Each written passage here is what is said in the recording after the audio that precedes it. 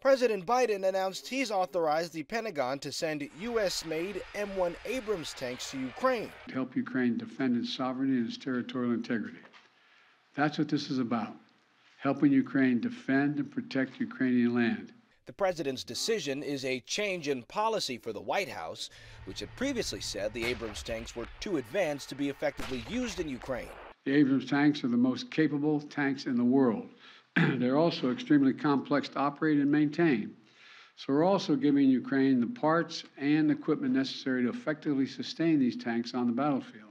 A bipartisan group of senators met with Ukrainian President Volodymyr Zelensky, who told them the tanks are essential in defeating a Russian counteroffensive that appears to be in the works. The offensive that the Russians will bring, they're massing their troops and supplies and reinforcements right now, is so imminent that we need to provide these tanks. The decision follows intense negotiations last week with NATO allies over the supply of tanks.